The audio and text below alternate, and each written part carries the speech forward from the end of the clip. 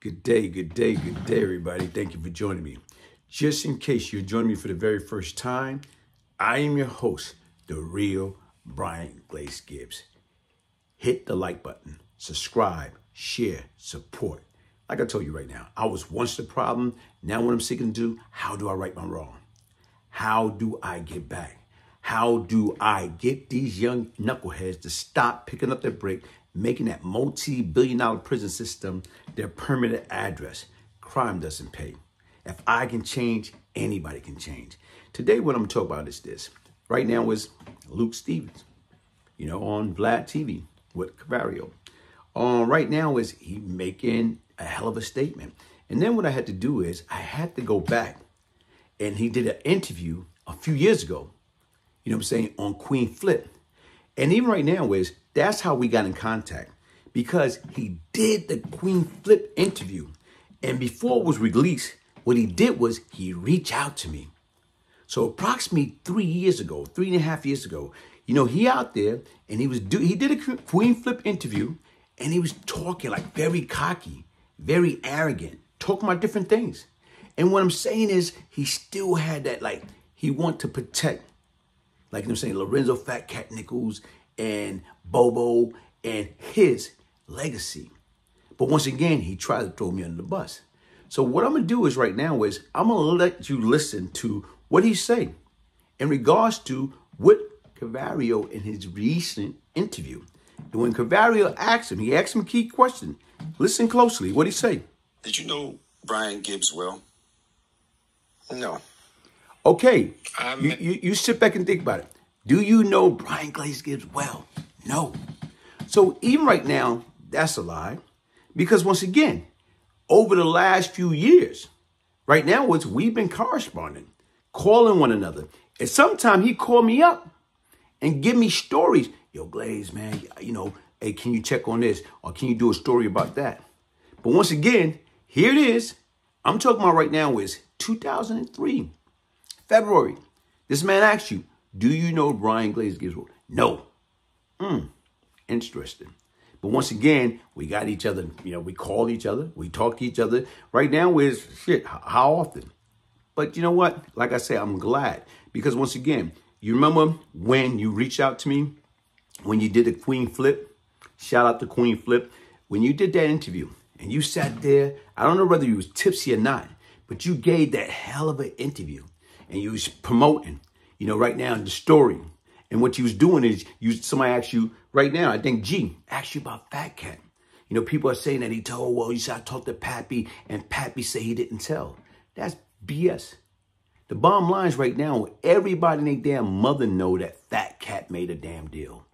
Everybody. So you want to act like you don't know. Let's sit back and think about it. Right now, what you told me way back when you called me up after the Queen Flip interview before it dropped, yo, man, I know right now is this what they told me, like I say, but I say, bro, listen, man, my case didn't have nothing to do with you. The same thing that you say, as far as right now with Cavario, in regards to, you went to trial first, he tried that same BS with me.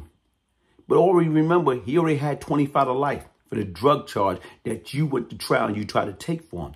Now he tried to get me to go to trial first for the CCE, okay, and everything else. And then you're going to come up there, even right here in this Queen Flip interview, you say, I wasn't facing nothing. Wow, I wasn't facing nothing. Let's get real, man. And I look at your story. Luke, you've been down, and like I say, with Cat for a long time. And even right now, is like you say, you didn't know me, but I came to see you. Why a person, if I don't know you or whatever, I come to see you. But you say, I'm coming to see you to get in good with Cat. Bro, I'm already there. You in jail. Sit back and think about it. When you went to jail, you was a drug addict. You was a junkie. You was getting high off the supply. A major, major no-no. But you clean up well. So the difference right now, bro, even when you did that American Gangster, you still got that dope fiend drug addict look. But you want to get up on the couch, like, right now, you made a few dollars, bought you some Red Bottom, and you made a couple of films. But you want to get up there and acting like you forgot about your past. Let he or she without sin cast the first stone. So even with that being said, You know it better than anybody. How many deals you made? The bottom line is right now, why? Cat been in jail, what, how many years? Okay? Going on 38 years. Even Bobo that made a deal did like about what, 15, 16, 17 years? Jug, 25 years or more. Pappy, life. How did you get off? Okay, how did you get off? Everybody else got slammed except for you. How? Let's go deeper than that. Who is Alley Cat? Right now is, guess what? Like you talk about paperwork. Folks, listen, man. Don't let people trick you with this paperwork stuff. What you have is right now, you got bold snitch that people know about it, and you got sneaky snitch. Luc, I'm saying right now, how long have you been a sneaky snitch? Since the 80s? You in and out of jail or they violate? Get out of here, man. Get out of here, bro. Like I said right now, is off the record, what you told me. You know, Cat told you right now when y'all caught that case, yo, make a deal and go home. You know what I'm saying? You can get some, you know what I'm saying, pussy. And then right now, you know they're going to violate you eventually. And you got to come back in. But tell them anything. Make a deal. Get out of here, man. Y'all been snitching before I came to Queens. But let's listen to what you have to say in regards to on Queen Flip. You're reading that, right? Okay, that is based on a true story. Respect. So now, as far as when I said that they was getting ready to get their deals, what they told me. So when they was getting ready to get the deals, the story that was told to me was the lawyer came and said, Brian Gibbs has gone in. So you have no more deals. By the time they said Brian Glaze was finished, or Brian Gibbs, and like I said, I'm not there. This is what's told to me. Even the girls had cases. It's like, yo, nigga, they was going to give us 12 years. This nigga wasn't facing shit. He went in. His story was, hey, he wanted to split the case. I mean, he probably got the story from my story, right? Their story is, nigga wants some money.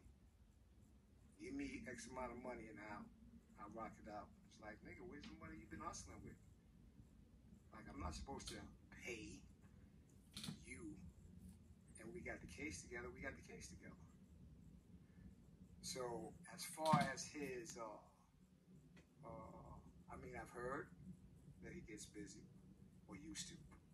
Hopefully he's not doing that anymore. I never was around him. He came to visit me while I was locked up. But you know, you're playing the game. So you come in to visit the people, make everyone happy, and you're getting in. You know, Luc talked to the niece, let me talk to the niece. You talked to the niece, told on her too. I think she ended up getting 3 years. So basically, according to them, they was getting the deal. And when he turned himself in, or not turned himself in, when he went into witness protection, they changed all that. So my thing with him is like, it's cool to tell your story, but it's like, and again, he got that voice, so he'll tell stories where he wasn't around, like he was there. You understand what I'm saying? How you know he wasn't around? We don't want to. How would I know he wasn't around? Facts. Because the fact is that you came in when everyone was in jail, so you couldn't have been around for everything, because we didn't even know who you were. You came in while we was locked up. Whatever you was doing, you was doing. Whatever you was hustling, you was hustling. I don't know what you was hustling. I don't know what you was making.